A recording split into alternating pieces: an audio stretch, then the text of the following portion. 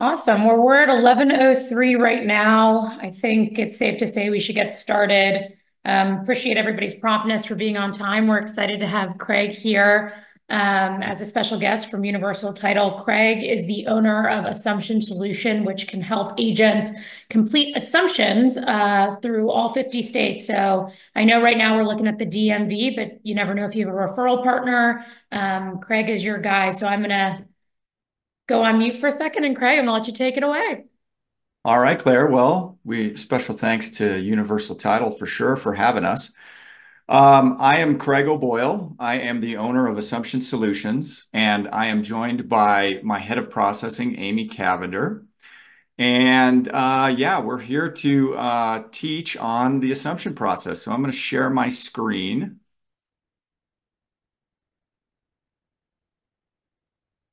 All right, exciting. So we'll challenge assumptions about assumptions. I know my cheesy jokes. You might hear a few. Everybody see it? Give me a thumbs up. Okay, let me make sure I am set here. Okay, so our agenda, we'll talk about the mortgage assumption overview, assumption loan types and eligibility, the value of a loan assumption, which is my favorite part, the assumption process steps, pricing that we charge at Assumption Solutions. We'll talk about changes that we've seen in the evolving market. And my background, I'm a realtor for almost 30 years. So I'll put my realtor hat on and I'll talk a little bit about closing more deals.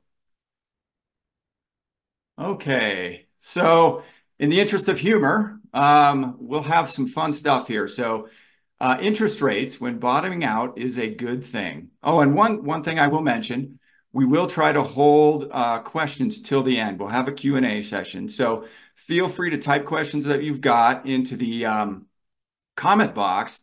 And when we finish, we will try and go through them, but we'll also have live Q&A as well. So AssumptionSolutions.com likes to talk about, obviously, low rates and how low are interest rates on assumptions. Well, bottoming out your rates are a good thing. And the lowest rate we have seen in our processing was as low as 1.75%, which just like this truck here, which I actually saw in a Home Depot parking lot and took this photo, is pretty doggone low. So we're a big fan of low rates at Assumption Solutions. So let's go into a mortgage loan assumption overview. Basically, a mortgage loan assumption occurs when a buyer agrees to take over the existing loan of a seller, becoming responsible for its repayment. The two types of loan assumptions are both qualifying and non-qualifying. However, most non-qualifying assumptions are gone. They were actually something that was common in the late 1980s, early 1990s. But by the late 1980s, the government had sort of taken that ability away and made them all qualifying. And the buyer has to qualify basically to the standard that the existing homeowner who got that loan had to qualify to. All right. What type of loans are assumable and who's eligible? Well, basically, maybe not a shock to a lot of people based on the title of this class. Basically, all your VA and FHA guaranteed loans are assumable. Now, let's talk about VA loans specifically. VA loans are assumable by both veterans and non-veterans alike. It is a surprise to a lot of people that you do not have to be a veteran to assume a VA loan. However, if an assumption occurs and goes veteran to non-veteran, the entitlement that the original borrower used to get that loan, which is something they are qualified to do because they have served our nation, that entitlement will remain tied to that loan until it is paid off. Now, the veteran who sold that home, they are released from liability, but entitlement, it kind of works a little bit like a dollar value. And they may not have used all of their entitlement when they got that loan, So if they sell to a non-veteran, it doesn't mean that they cannot get another VA loan in the future. It's kind of an equation. And Amy, you might be a good point here for you to jump in and kind of speak a little bit about how entitlement works so our audience understands. Thank you. So, entitlement, think of it as an insurance policy. So, on FHA loans, they charge the upfront mortgage insurance premium. And what that is it's insurance for the lender against default. So, if somebody defaults on a loan, the lender gets some of that loss back. So, on a VA loan, entitlement is basically that insurance piece. So VA will guarantee 25% of the loan amount. And so that guarantee or that entitlement or eligibility is the amount that we look at to, if you've got a buyer that's doing the substitution of entitlement, we confirm up front that they've got sufficient entitlement to do so. Right. And is there a good way for people to understand how much entitlement they have if they go veteran to non-veteran? It's a little complicated. So you would need the certificate of eligibility and then take the county limit and divide that by 4, subtract the amount that is tied up in that loan.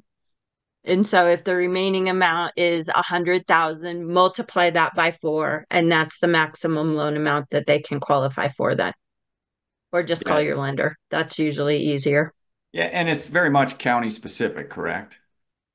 It is. I mean, the nationwide county limit is 766,550, which will go up again here shortly. Um, and then there are high cost counties. So, like parts of Hawaii, their county limit is $1 million plus. Yeah. Um, and so you usually know what your county limit is.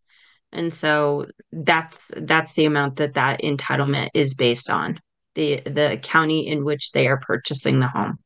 Okay. Well, I don't want to get us too deep in the weeds on that, but it is definitely a big question that people always ask, especially agents when they're marketing and considering do they need to um, counsel their client whether or not to even consider veteran to non-veteran assumption. So I'll move on here. So FHA loans obviously are assumable as well, but they don't involve entitlement issues like a VA loan. However, they do require that mortgage insurance is on the loan for the duration of that loan, no matter what the LTV is or how much it's been paid down. Both VA and FHA loan programs are primarily for owner-occupant purchasers. However, we will talk a little bit about some changes on some future slides here, so I'll keep going. All right, my favorite slide. This is where I get to nerd out on numbers. We're going to talk about the monetary value of a loan assumption. And I have basically 4 columns here. The one I'm going to start with here is payment comparison. And I call this the headline number that gets really people excited about doing a mortgage assumption because it covers the difference in the amount of money they can save on a monthly basis in their payment versus getting new financing. So we'll start right off. We'll take a $400,000 loan at, say, 7%, which is equal to a monthly payment of $26.61. And we'll compare that to a $400,000 loan at 2.75% interest, which obviously isn't the lowest we've seen, but is pretty common that what we have seen processed. And that gives you a monthly payment of $1,633, which equals a total monthly savings of $1,028 a month and an annual savings of $12,336. So those numbers right there just get people excited. They get people off the sidelines when they understand how much they can save a month, because what I have found as a near 30-year realtor is at the end of the day, price is important, but people live every day and every month with the payment on that mortgage. So this is great information to get out when we talk further down the road that you'll be sharing with clients. Let's go into the next column and let's talk about the purchasing power comparison. This shows a lot about when rates changed in 2022, how affordability became such an issue with reduced purchasing power, right? So that monthly payment of $1,633 is equal to a $400,000 loan at obviously 2.75%, or a $245,500 loan at a 7% interest rate, decreasing the purchasing power by $154,500 to keep the same monthly payment. The purchasing power has been reduced to only 61.4% of its previous level. Now, obviously, rates fluctuate. And at the time of this recording, the Fed made a move yesterday with hopefully a rate reducing cycle. And so this is going to fluctuate, but I don't foresee that we're going to regain the greatest amount of purchasing power with rates going down to the levels that they had been prior. So this is going to be a factor, I think, for quite some time to come. All right, now let's look at something that not a lot of people think about, but is really huge, and that is interest savings over time, right? So we're going to talk about basically kind of the amortization schedule and how that works out. So we'll look at total interest paid on a $400,000 loan over 30 years is $558,000 and change at 7%, or $187,868 at 2.75%. So the total interest savings over 30 years is over $370,000. That is massive when you talk about wealth building over time, right? Just not having to pay that out to anybody else is a big, big deal. I'm going to look at this now, though, and we're going to pretend, I was going to use the word assume, but we're going to pretend somebody decides to sell this home where they have that 2.75% $400,000 mortgage, right? And let's say they've owned it for 3 years. In the first 3 years of owning that home with that low rate mortgage, they have paid $31,938 in interest, right? That means if they sell it and a buyer assumes it and decides to keep it for the remaining term of 27 years, they will realize an interest savings of $402,106, which actually exceeds the original loan balance that they assumed by over $2,100. I mean, that's just unbelievable when you look at the amount of savings over time. It kind of makes me think back to being in brokering in the super hot times of 2020 and 2021, when people were overbidding. I sit here and say, well, it was totally worth overbidding if you're going to keep that home for a long time and realize the savings with that low interest rate. So that's a big deal. Okay, now the last column I want to talk about here, I never thought about when we started this company. It didn't click with me until we had a deal come across our desks, and it was an older loan carrying a higher interest rate. And this was shocking to me, and it made me really reevaluate what I thought was the only market for assumables, which was loans that were originated between March of 2020 and March of 2022, when basically they were below 3.5%. But we had a loan come across where it was a $500,000 loan, originated at 5.29% in 2009, and had a payment of $2,773. That owner had that loan for 15 years, and they had paid it down. The principal had been reduced to 2023 to $358,759. That's what they had that could be assumed by the buyer, right? The home was put on the market at a sale price of $900,000, and that left what we call an assumption gap, meaning the difference between the price of the home and the loan that could be assumed, of 541 and change. The buyer of that home had sold a home in Hawaii, had that big gap in cash, and wanted to assume the loan. The seller of that home in the first 15 years had paid the bulk of the interest because in an amortization schedule, interest is front end loaded. So they had paid 336,000 and change in interest already. That meant when the buyer took over this loan, the remaining interest over the next 15 years before the loan was paid off was only $164,000. Massive, massive savings, not necessarily the lowest interest rate out there, of course. I mean, historically speaking, 5.29% is still pretty doggone good, but they're just reaping the benefit of doing the assumption and saving tons of interest over the next 15 years. So that's a big deal. These numbers, I think, are crucial for agents to understand and crucial for agents to be able to communicate with potential clients, be they buyers and sellers, when talking about this market. We're happy to share these out anytime, so I will give that caveat here. All right, we'll get out of the numbers piece, and we'll talk about the assumption process steps and how things goes, and what we take to get people through the process of an assumption, right? So from whether you're representing a buyer or whether you're representing a seller, this is applicable. The first thing, obviously, is confirming that the property has an assumable FHA or VA loan.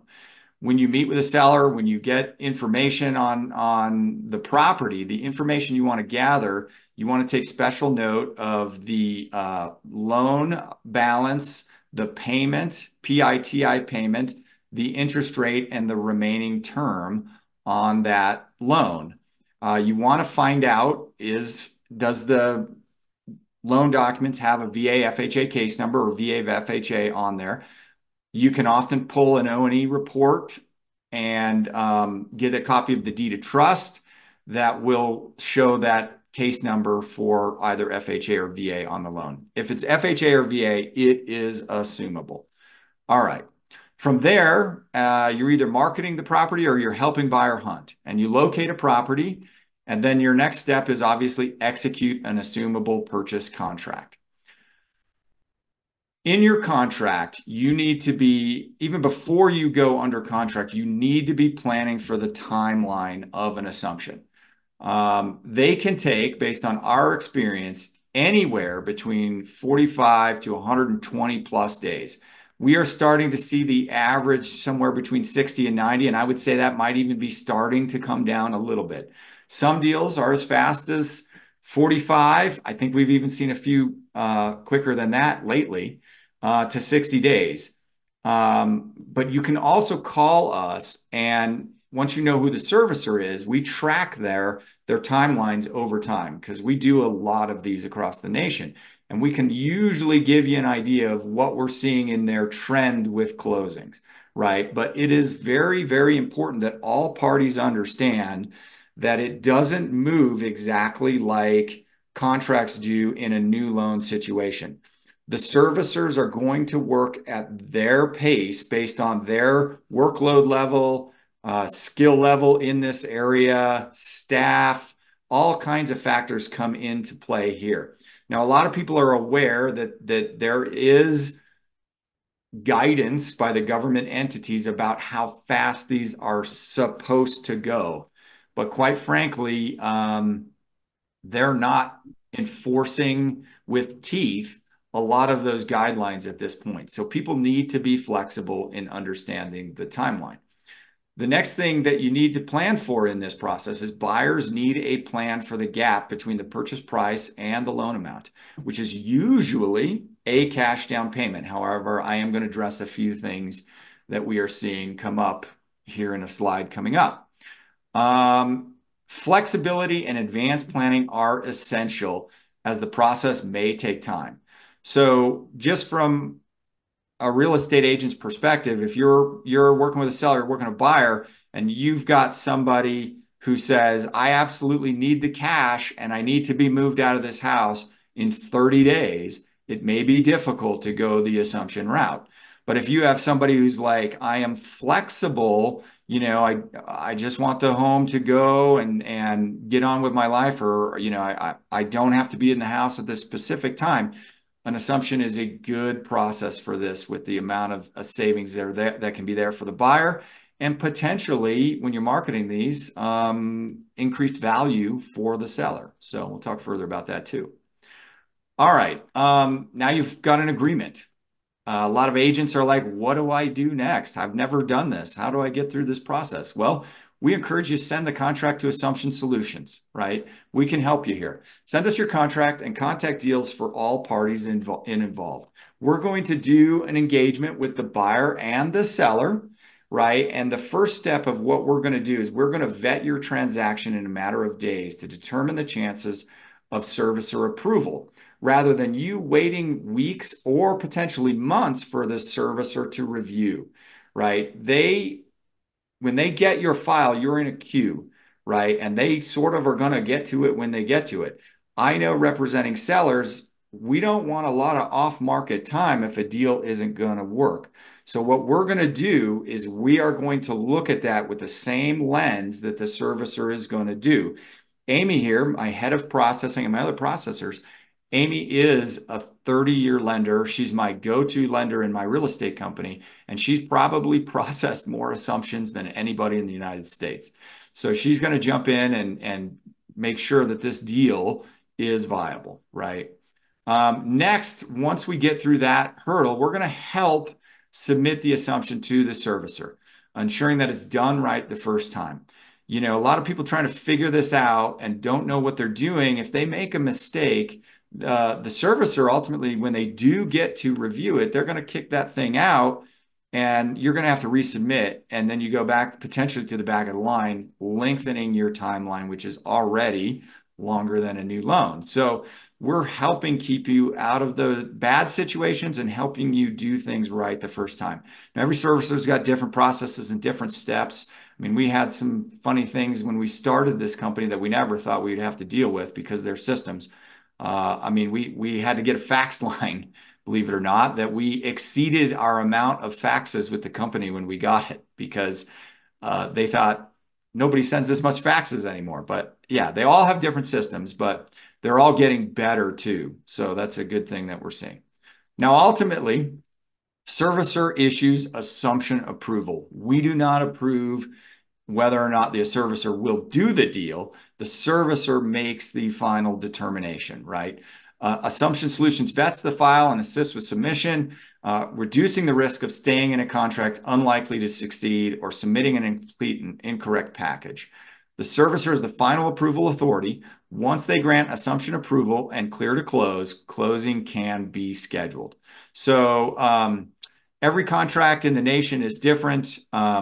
What we encourage in contracts is that one of your last deadlines prior to closing is something called a loan transfer approval deadline. When I coach agents around the nation about contracts, I always say, gosh, if you don't know who the servicer is and you're writing that offer, give yourself at least 60 days, right? But have that conversation with the other side. What happens if it's not done in 60 days? Are people ready to extend or be further out there? Because flexibility is obviously key. Now, I will talk to one thing we are seeing pretty common. Once we've vetted the file and it's been submitted correctly, and then things like inspections are done or title work is done and those things, we are seeing a lot of clients and a lot of buyers and sellers come to agreements where the buyers are doing rent to closes. Because at the end of the day, a lot of this is just a matter of getting through the processing department at the servicer. But obviously, that's guidance you have to give your clients on whether that makes sense or not. So once again, timelines may vary, so remain flexible in this process. That is very, very key. All right. Navigating a complex process with experts. Dream work makes the team work. Obviously, many of you have had clients that chose not to work with you or go through the real estate process not to work with you. Well, I'm going to show you a little graphic of 3 clients who chose not to work with you and chose not to work with us, right? Our goal here is to laugh. So you got 3 clients here who did not have the best days going through the real estate process, but you had one in the right-hand corner who ended with a smile. Our goal is to help you and be on your team to help those clients be down here. We don't want our other clients ending up like these other 3. So, all right, there's my bad joke. All right, let's talk about pricing for what we do. All right, Assumption Solutions charges each party a $750 fee totaling $1,500 per transaction. Now, what we do is the first $50 per side that we charge happens at engagement to get us going. That's a non-refundable fee, but we do not charge the remaining $700 per side unless the servicer issues approval and clear to close. So we like to say we are low cost, low risk, high value. That is our motto for what we're doing here.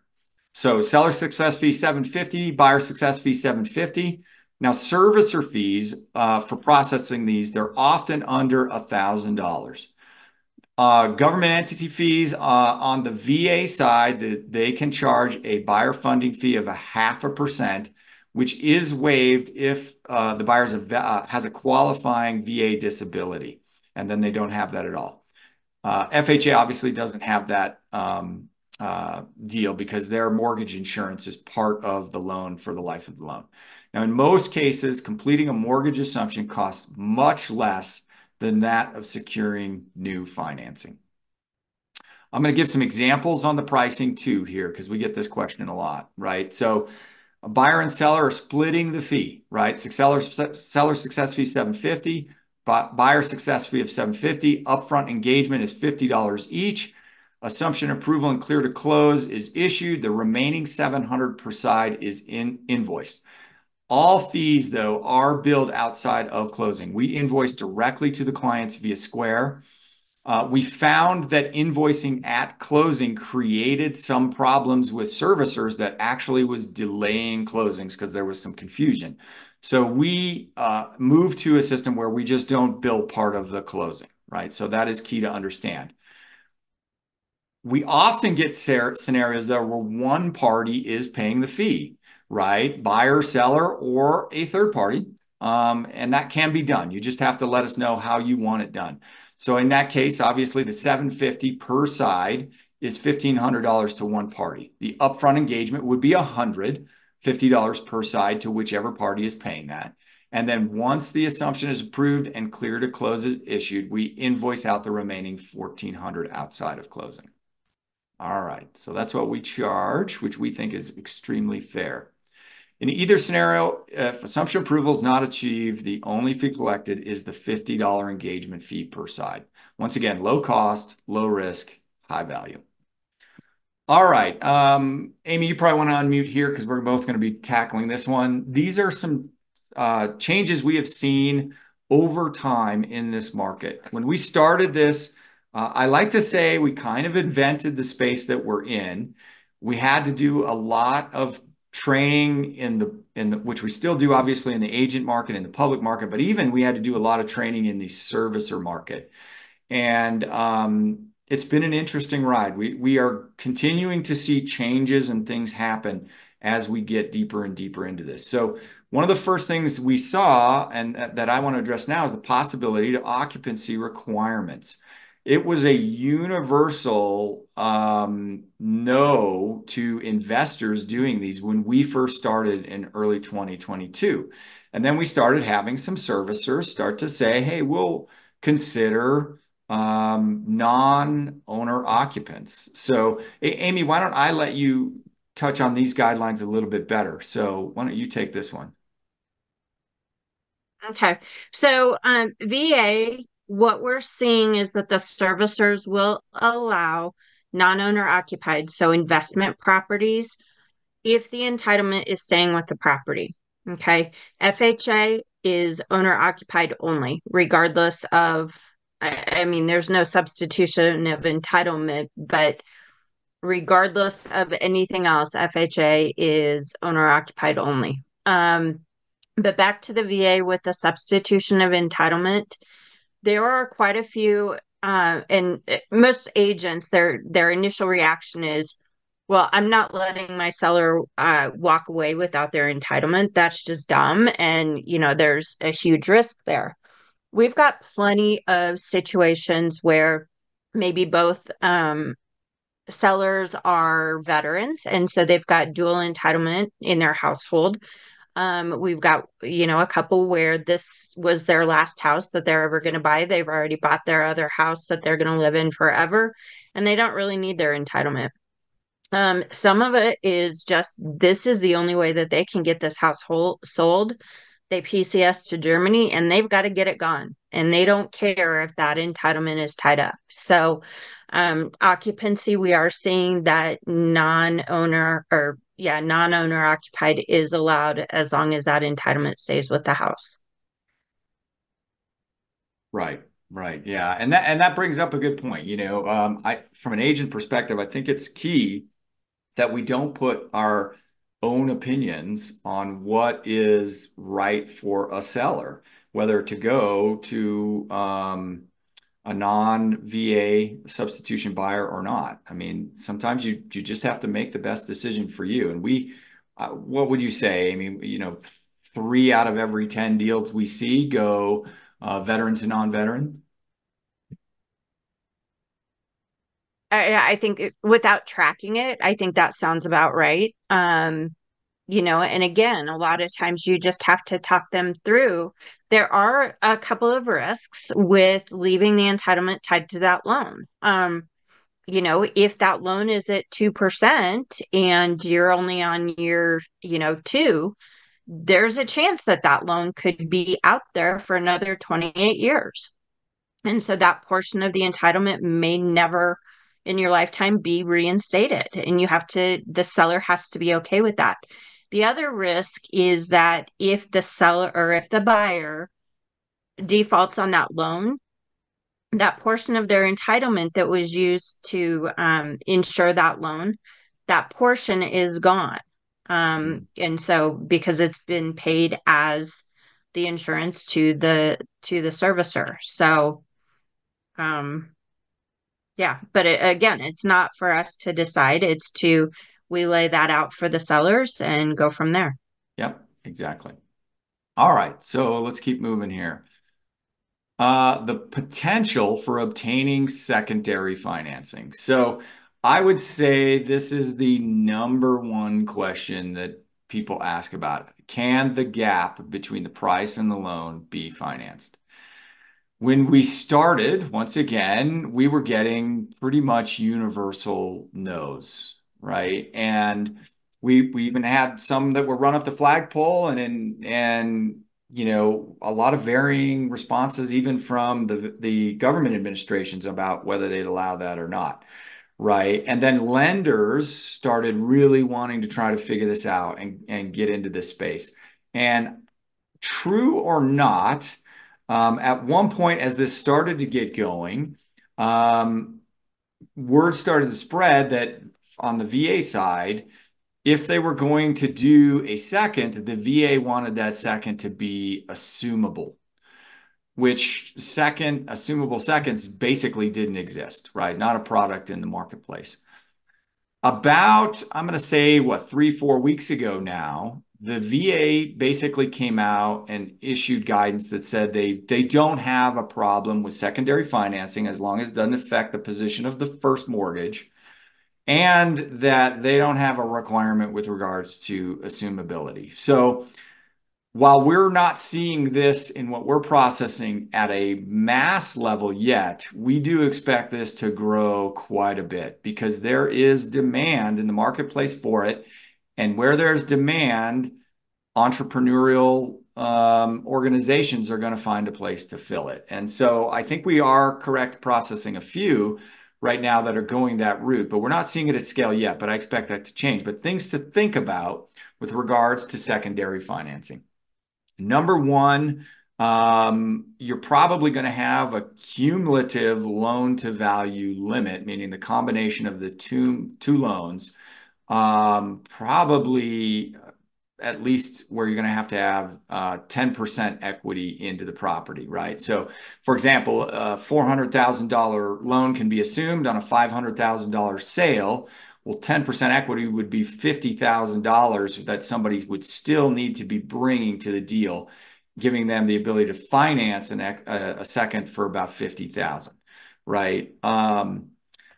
The other thing to consider is second mortgage rates are going to be pretty high compared to the first, probably north of 9%, I would say.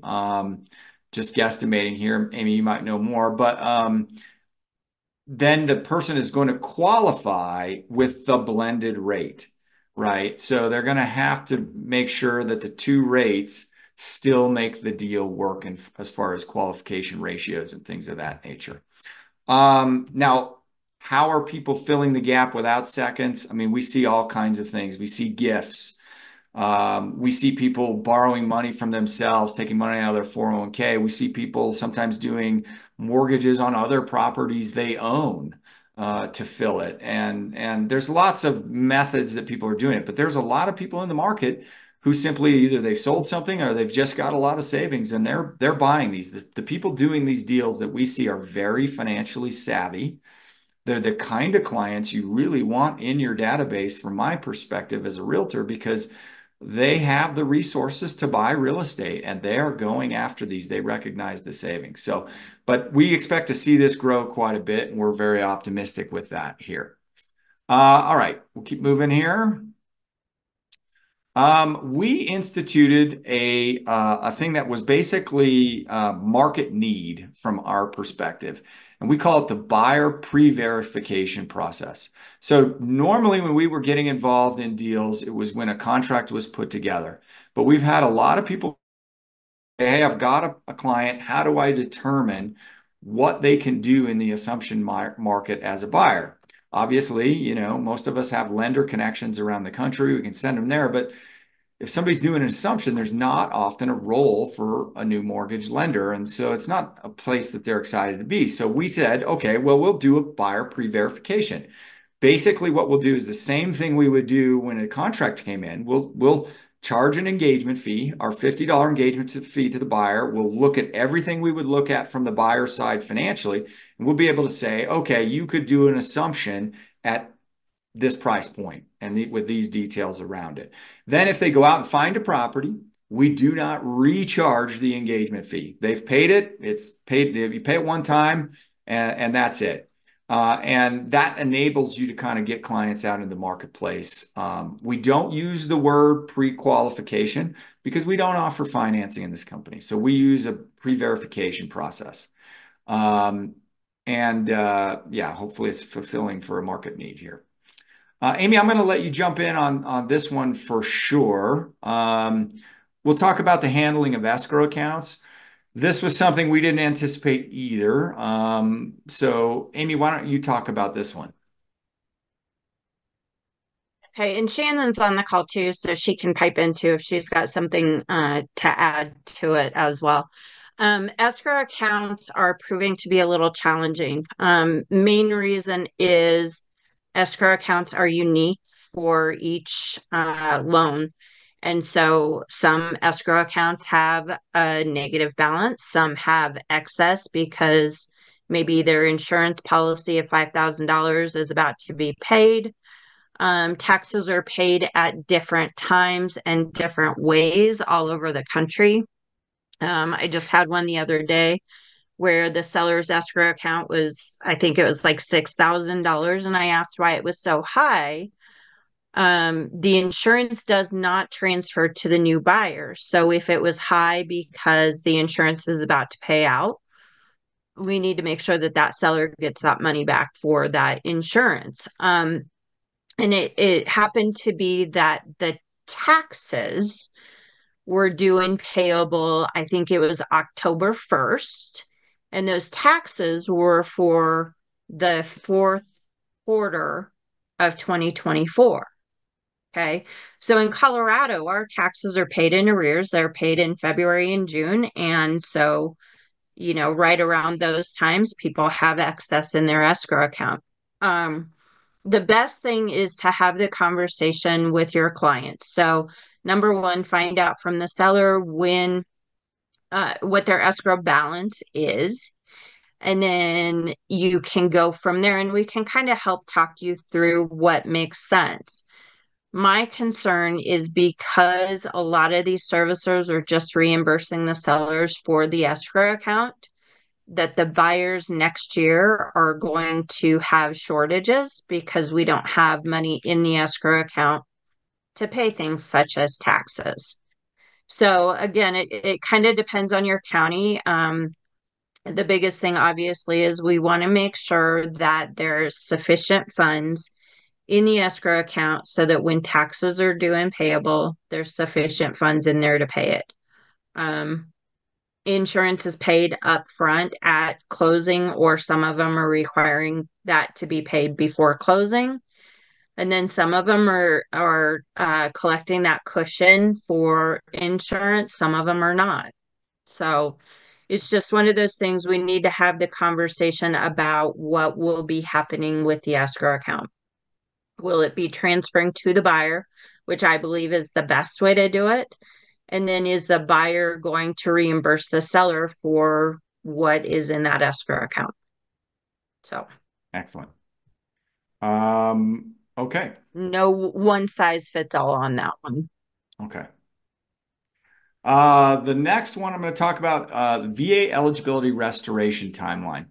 Many of us are familiar with helping a client sell a home who's going to get a new VA loan and buy a home, and that in a traditional sense can be done in the same day. You can close, you can go down the hall, you can close the next one. In an assumption, there is something that we are hoping changes because it needs to be cleaned up. And this is probably going to require the government entities to get involved, right? Right now, the guideline is if you do a sale and the buyer, it goes VA to VA and substitution is done, meaning the seller's going to be, their eligibility is going to release, the new buyer, their eligibility is going to go on this loan.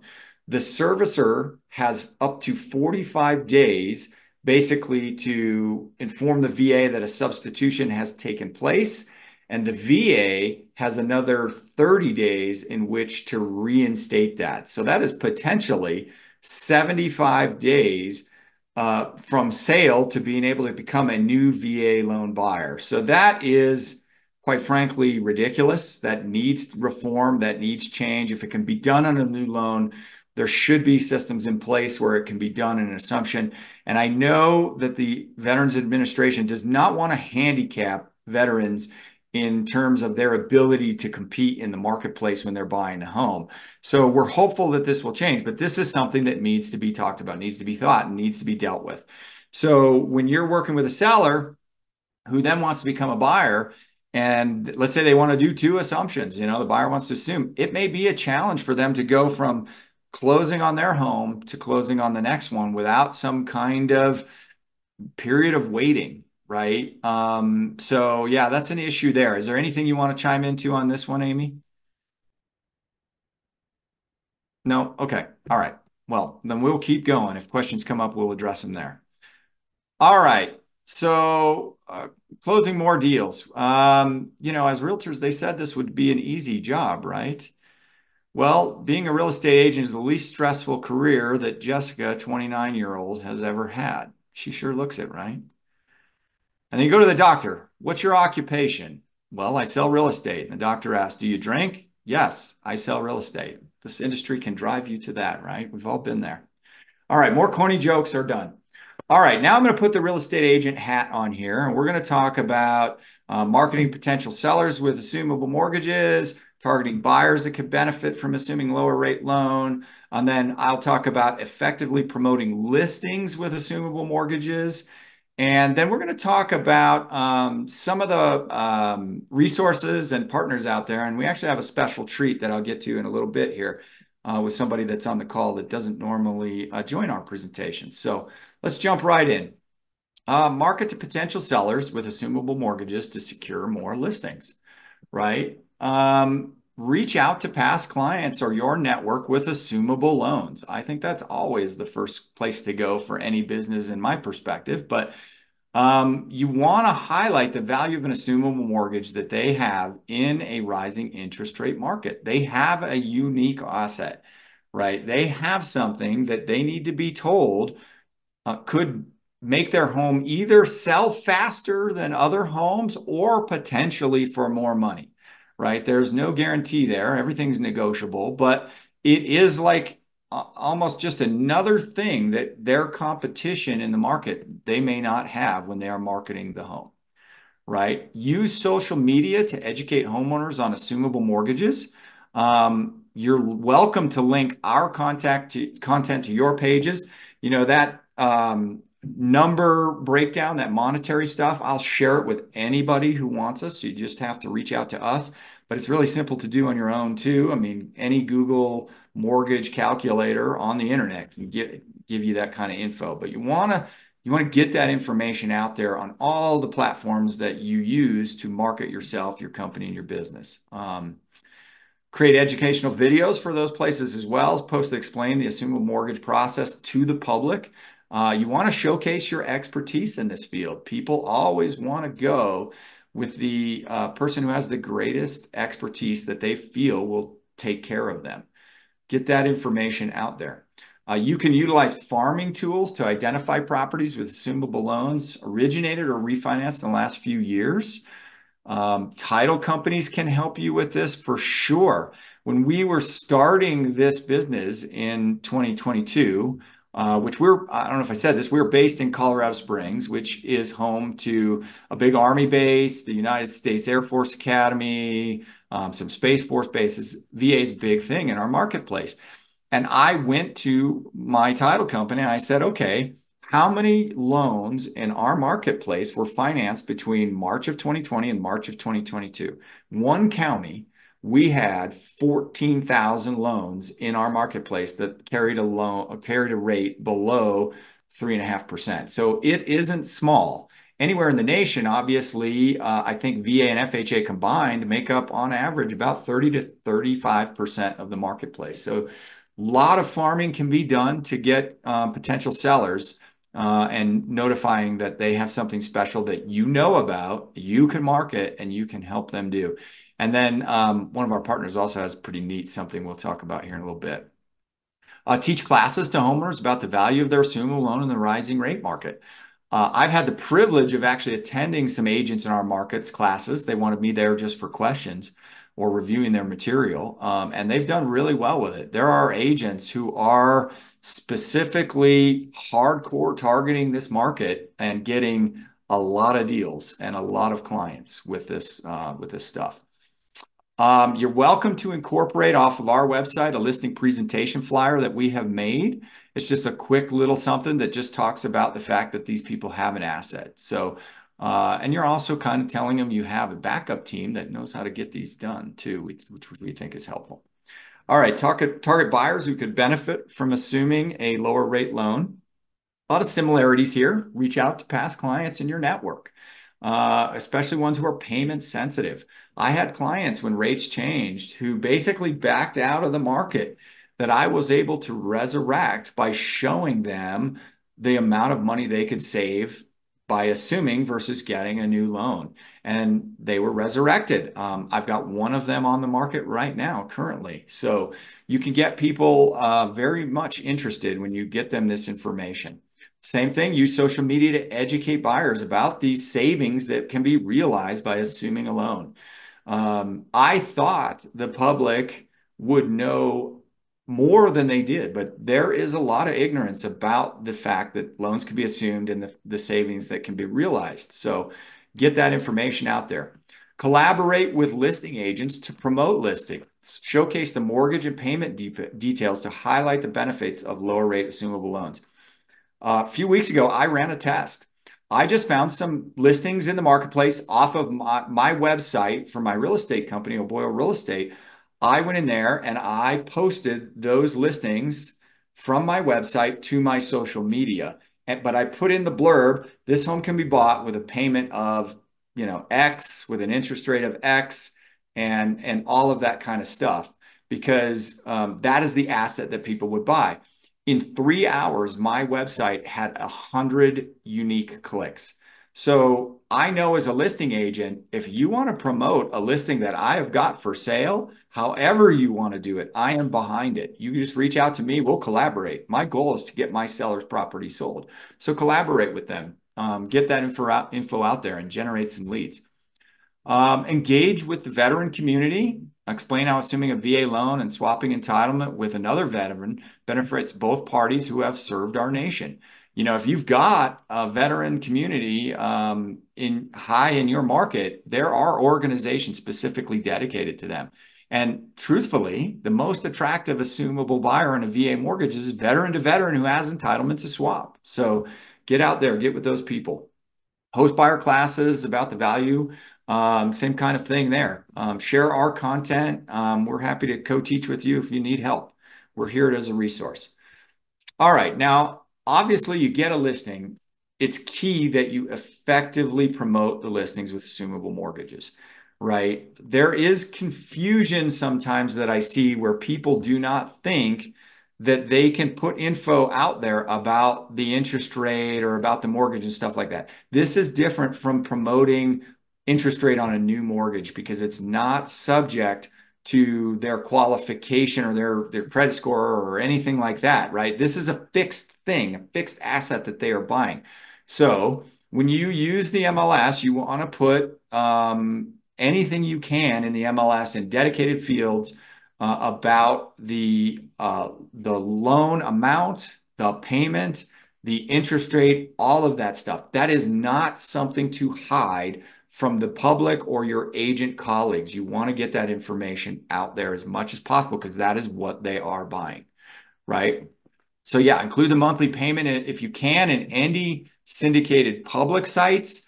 It's funny here in Colorado Springs, we have fields for this, but public remarks, we can't put that stuff in. But a lot of those public sites, you can go in and edit that information and put that stuff in public remarks that clients can see. Really differentiate your property when you do that. I mean, if you don't get that information out there, it's like you have a listing where they totally remodeled the kitchen, but you took no pictures of it and you do nothing in the description about it. You want to get that information out there.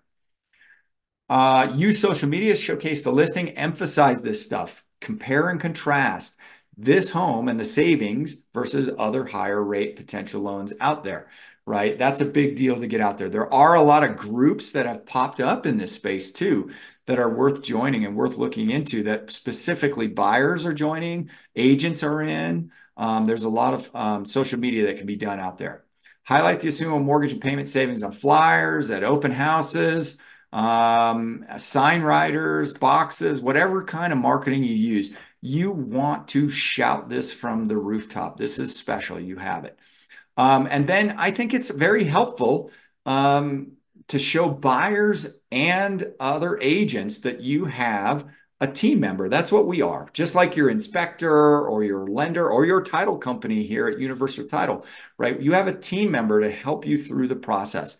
Most agents are a little scared of how this is going to go because they don't have experience in it. They've never done it. Well, you have somebody in us that you can rely on and you can tell them, hey, look, we're going to use this company. They're going to make this as simple as possible for all of us. All right. Now we're going to move into partnering with experts to ensure a smoother transaction process. This has been a very interesting journey for me. We have come across a lot of unique things out in this space that have really blossomed in areas that we don't focus on in our company. We're obviously focused on getting the transaction closed. But there are some websites out there. I'm going to focus a little more on the middle one here, but some of these other websites are designed, their model is designed to basically send business to agents around the country, send the clients who are looking for these. So I would say they're worth a check out. But I'm going to talk specifically right now about assumelist.com because we have the owner of assumelist.com, Mike Larino, on here, who is also a Virginia realtor. And I have been using his platform myself, both for marketing or for helping existing clients. And Mike, do I need to unmute you or you, can you, yeah, there you go. Why don't you talk a little bit about your platform? Because I think it is awesome and it's a great tool for real estate agents across the nation. Yeah, thanks, Craig. I appreciate it. Great job today. Great class. Thank you, Amy, for jumping in as well.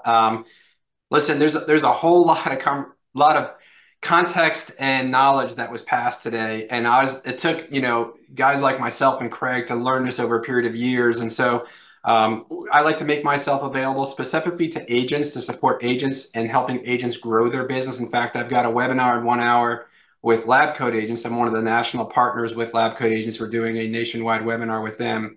If anybody's interested, I'm happy to share the link.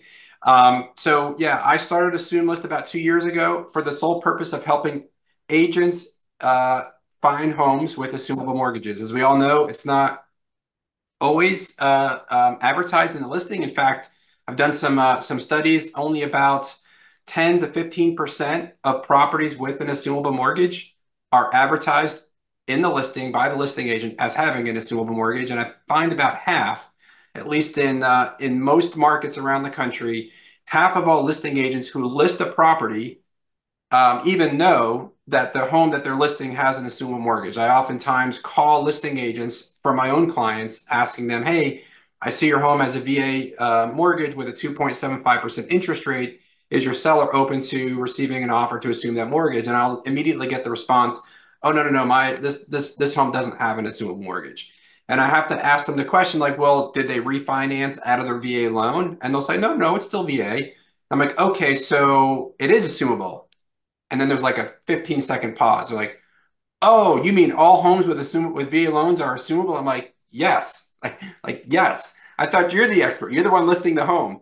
So usually with assumable mortgages, there's a bit of a learning curve. And so the reason why I bring that up is because, as Craig pointed out, I think I'm convinced of this. One of the easiest ways to grow your business as a real estate agent in this market is to become an assumable expert. There's very, very few agents out there with this expertise, and those that can really learn how they work really can set themselves apart from the competition, from other agents who really have no knowledge about this. And so I'm having my team personally, we're having a record year in production this year for 2024. We've exceeded our 2023 metrics. In fact, we've already exceeded. It's now middle of September. We've already exceeded our 2024 annual goal for the year. And we have 3 months left of the year because we've marketed ourselves as an assumable mortgage expert. There is no shortage of buyers out there that want to buy a home with a 2.5% interest rate. If you can help them do that, you will see buyers start flocking to you. I have sold more listings this year because I was an assumable mortgage expert. Case in point, almost every seller will become a buyer in most cases, and they won't sell unless they can find a home that has an interest rate commensurate with the interest rate in which they're selling. But sellers typically don't want to sell their home with a 2.75 to go take out a new mortgage at 6.5. And so I can solve that problem for them. And about half of my assumption deals this year have been a double-sided transaction. So anyway, I wanted to spend, Craig, if you can give me about 5 minutes, maybe less. Sharing is disabled though, if you don't mind sharing permissions. I want to do a quick demo on Assumable, the search platform. It is the only search platform specifically geared for B2B. All the other search platforms to help assumable mortgages are B2C. They're specifically used for consumers to help consumers find assumable mortgages. The difference is Assumable is specifically designed to help agents. And I really wanted to focus on that. So let me just go ahead and share my screen real quick. Hopefully, yeah, you can see my screen now. So Assumable.com. I'll just quickly you're welcome to go to this website and just check out our content. We have a little bit of a little short video on our homepage. We are actually updating this tomorrow with an entirely new user interface. We're revamping it and modernizing it, and specifically the search platform, which I'll show you in a second. There is a cost tied to this because there's a lot of really cool proprietary tools as patent pending software. We do allow consumers to subscribe, but the core component of this is agents. And we really wanted to provide agents with tools to grow their business. And so not only can you search actively listed homes, You can also search for off-market properties, and I'm going to show you that in a second. Where do we cover? We're in 18 states right now, so we're one of the, and every state and every market which we cover, we have an active MLS feed. So we directly tie into the MLS. So when a property with an assumable mortgage comes up for sale, we know about it and we list it, we advertise it on our website. It's immediate. I have tons and tons of people around the country contact me and say, hey, Mike, I've got a VA loan. I just went on the market. How do I get it added to Assume List? I was like, no. If it's already on the market, it's already on Assume List. And even if the listing agent doesn't even know or doesn't check any boxes or doesn't include any comments, it doesn't matter. If it has a VA or FHA mortgage or USDA mortgage, it will be listed on Assume List in the markets in which we cover. So if you wanted to go to the area served page, you're welcome to check out the locations in which we cover. We just launched in Texas last month. It's the largest state in the country with assumable mortgages, followed by California and Florida. We're in those three big states, as well as Colorado, in a central portion of Colorado to include Denver and Colorado Springs, Northern Virginia, the entire state of Maryland, DC, you get the point. Let's talk specifically about the platform itself. I just want to do a quick demo. So first off, actually, before I show you the search platform, one of the really cool tools inside of it is you get to see in specific to your market, what the assumable mortgage industry looks like right now. So on our website right now, we have almost 28,000 properties in active status for sale today. Every single property on the website has an interest rate of below 5%. The vast majority have an interest rate of below 3%. So, I always hear listing agents or buyers or other agents complain, well, assumable mortgage is not a real thing. There's really never anything for sale, or no, it's impossible to really get them to close. And false. I mean, just in Colorado, there's over 1,600 properties in active status in just a few counties that we covered. It's not even statewide. In Virginia, my home market, there's over 1,100 in the Northern Virginia market. The other cool piece of data that you see is we're the only place in the country that tracks trend data for assumable properties. So just in Colorado, since Craig is hosting this, the inventory for assumable markets, and this is active status, has increased week over week, really since the spring. So you can see just, as of last week or this week, even yesterday, there was over 1,600 properties for sale in active status relative to, about half that just a few months ago. So inventory for assumable mortgages has improved significantly over the last few weeks, and that's the same case across the country nationwide. And then really quickly, let's just talk about the platform itself. So this is what's getting all revamped this weekend.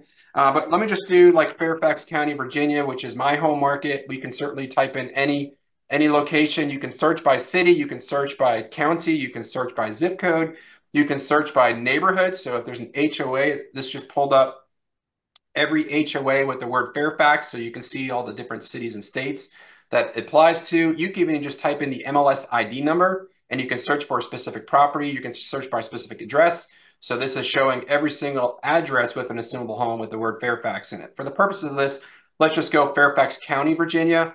And right now we can see there's 175 properties with an assumable mortgage in Fairfax County on our platform.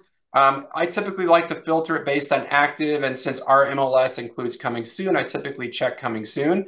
And within a few seconds, you can see, just type in Fairfax County, or you can type in a zip code or a specific community or location, and you can start setting your search parameters. You can filter based on FHA or VA homes, depending on what clientele you're supporting. So if you've got an investor who's looking to buy a second home or an investment property, you definitely want to select the VA, because we already discussed earlier in this class that FHA assumptions do require to be owner occupied, but that's not the case with VA when the seller is leaving their entitlement. The other really cool feature is you can also filter based on down payment. So if you've got a buyer who only has X amount of down payment, you can set those filters and it will only show you those properties based on that down payment. You can set it also based on home type, single family homes, townhouses, condos. You can also set it based on mortgage amount. So if you have a client who wants to keep their mortgage payment to X and they don't want to exceed a certain number, you can filter assumable homes based on that. So let's just click on one of these properties. Let's just go to the one here. I just kind of randomly chose a home here. And when you click on the individual property, Maybe this is not the best one, but this home was purchased in April of 2022. Remember, I said every single home on Assumeless has an interest rate of less than 5%. This is one of the higher ones. So, and that's relative to the date it was purchased. The the details here are, we know the down payment because we know what the loan balance is. So Assumeless actually provides you with the loan balance, and this is usually accurate to within about 2% of the actual loan balance. Of course, the actual loan balance is only known by the seller and the lender, so that's not public information, but we have a really good algorithm that calculates and backs into that, and the same goes with the interest rate. Although if the interest rate is advertised in the property description itself, we will factor that in and we'll automatically pick that up and display the actual interest rate. And we also provide the mortgage payment. So again, if you're looking for a specific mortgage payment, we can provide that. What's really cool is you can share this with a client. So you can create a customized link. Let's just say you as an agent are searching for properties for a client and you found one that you think the client might be interested in. You can share that link, and I'm just going to show you what that shared link looks like. It's branded to you, the agent, with your name. I'm logged into Bethany's account right here. And just to show you an example, it shows your team name, your agent name, your name, your photo, your contact information. So whoever you share this with, this property is now branded back to you and can be used. And that link can also be posted in social media, in Facebook, for example, to generate leads and do lead generation off of it as well. So anybody who clicks this contact agent button is now proceeded with this form, just like in Realtor.com or Zillow or these other lead generation forms. And you can use Assumeless as a lead generation platform to market really low interest rates, maybe a specific neighborhood that you're catering. All of that can be done within the Assumeless platform. Last thing, and then I'll end, is off-market searches. So if you're looking for specific properties or a specific neighborhood, and there's nothing for sale in that neighborhood, you can actually search for every off-market home with an assumable mortgage to include interest rate, down payment, and even estimated the mortgage payment and estimated down payment. So I just did a quick search in Colorado Springs. Let's just say we want to find a home with less than $50,000 down. We want to only search single family homes. And let's just say we only want to look at the south side of town here near Fort Carlson. So you can do a really specific customized search, and then you can pull up properties that match that criteria. Let's just kind of randomly, I don't know, let's just open one of these up here. And we can pull up the old, if it's available from the MLS. So in this case, it looks like Pikes Peak MLS does provide us with some of the photos from the last time it sold. So last sold price is $516. Well, how do we know the down payment, Mike, if it's not listed for sale? Well, we actually use in this case, we're using Zillow to pull up a Z estimate, which is, a valuation tool, automated valuation tool. And it says the home, current market valuation is somewhere around 522. We know the less estimated loan balance, so we can run down payment filters off of, or a down payment calculation off of the loan balance and the current market value, even for off-market properties. The really, really cool feature is if you've got a buyer interested in a specific home that happens to be off-market, we provide you with a skip tracing tool where it provides you not only with the homeowner's names, but you can click on a button and you can run a real-time skip trace tool, and you can it'll populate with their phone numbers and email addresses, so you can contact them, again, on behalf of that client that you're working with, to see if that particular home buyer is interested in entertaining an offer to assume, in this case, it looks to be a VA loan with a 2.82% interest rate. So all of that is available. Again, we are the only platform that does provide B2B services to help agents grow and support their clients, grow their business, support their clients. And with that, I'll pause and wait for any questions. I'll jump in here, not necessarily a question, a comment. I really love the off-market piece here, right? I think as agents, the best opportunity, number one opportunity in this marketplace is becoming a listing agent in these, because at the end of the day, it just gives you one more tool to sell, right? You don't know for sure if you're going to sell this home to somebody who wants to do an assumption. But if you've got a listing, that cash buyer that comes along or that new loan buyer comes along, that's a closing for you, right? This just gives you that extra piece. And so having the ability to pull these, if you want to use it for marketing or going out to door knock on homes, or creating just a list of potentials. I think this is a game changer, and that's what I really love about your platform. So, Greg, I saw there's an agent that had their question up. In fact, it's Jennifer Dorn. I know Jennifer because I actually did an assumption with her. We just closed on that last month. She was the listing agent. I represented the buyers, and it was for a non-veteran buyer. So the sellers in this case left their entitlement. Yes, thank you so much. In fact, you also invited me to this, and I am very appreciative. You've been my go-to guy. Thank you. My question, and you mentioned to me about setting up these searches. So that was one of the other pieces that I was most interested in learning about Assume List. My question is, if I set up or tailor a specific search for if I'm marketing, and I want to do it for a, say, specific or particular area, can I filter that like you showed with Bethany? Whoever I share that link with will get updates. Like if, we set an auto search up on the MLS and they'll just get updates. Does this do the same thing? Yep, I'm going to show you real quickly. So these are saved searches in here that Bethany had used. There are some tests in here. So I'm going to just mock up a search. Let's just say Alexandria, Virginia. You want to search for all active and coming soon, single family and townhomes. We want to eliminate condos. We want a $200,000 minimum down payment. And what we do is we do a save search. We're going to call this, let's say the client's name is Jen Dorn. And we're going to set up a alert frequency. You can either set up alerts instant, where as soon as the property hits the market that matches this criteria, they'll immediately receive that. You can set up once a day or weekly. So in this case, we'll set up instant. Then you're presented with these two toggles. One, you want to be updated on status changes. So yes, of course, if the home goes from off market to active, or coming soon to active, or active or under contract back to active, as well as any price changes. So if there's a price reduction, you'll receive an email notification. If I hit saved right now, only I, the agent, would receive that, receive those updates. However, let's just say, the client's name is Joe Smith.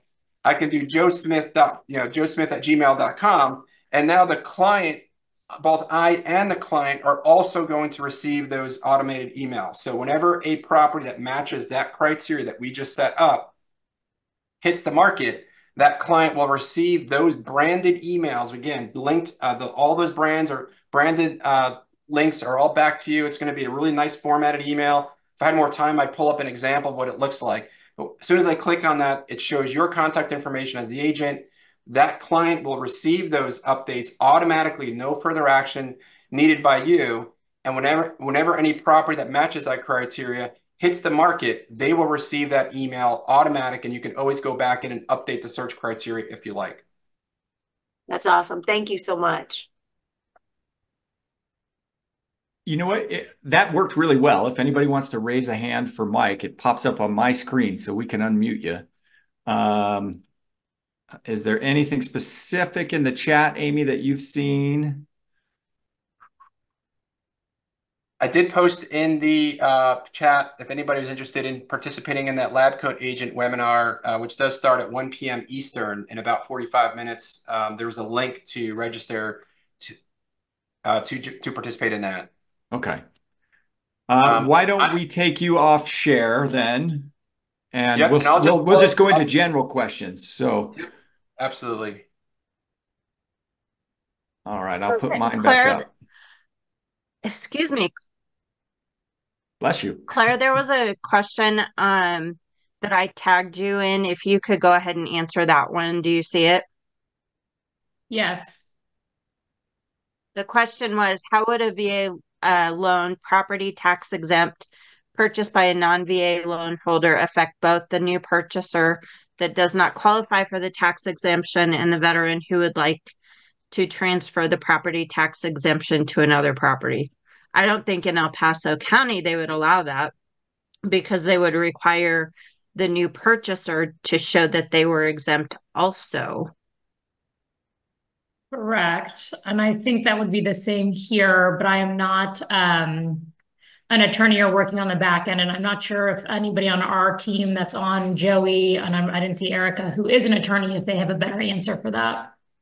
And if not, then I will respond back to Jess separately and let her know.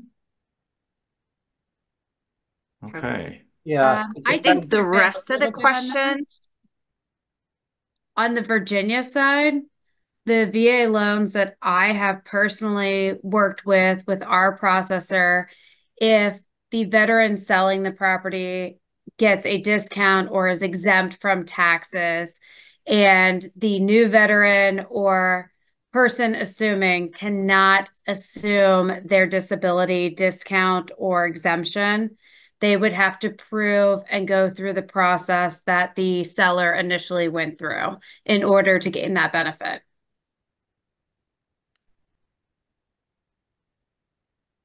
so if Okay. they don't have the qualifying disability for the tax exemption, that tax exemption will most likely go away and not be transferred to the new buyer. Correct. It goes away And while we're talking about, go ahead. it was something different. So go ahead and finish with the tax exemption. I was just saying that it goes away unless they too can prove.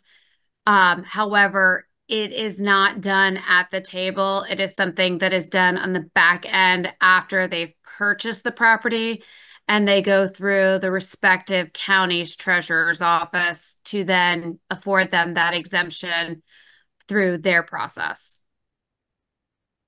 That is correct. I've done this many And I wanted, times. Yeah, the tax exemption process is done exclusively with the county, has nothing to do with the lender, so it's not part of the assumption process at all. So anything to do with county taxes or exemptions with county property taxes is all done exclusively with the county itself, and not part of, is really not part of the assumption process, and doesn't involve the lender. Other than, of course, the disclosure and one disclosure other thing I wanted, has to update. right, and one other thing that I wanted to bring up that we'll probably start teaching about a little bit more because it's more of a hot topic now than it was when we started this. Solar leases. We have one right now where the solar company had said that they would allow the buyer to assume the solar lease as well. 60 days in, they came back and said, oh, no, we don't allow solar leases. So keep in mind, I don't know if solar is a big thing where you guys are. It's kind of big here and a big pain in the butt. But make sure that the best way to have that handled is to just have that solar paid off at closing.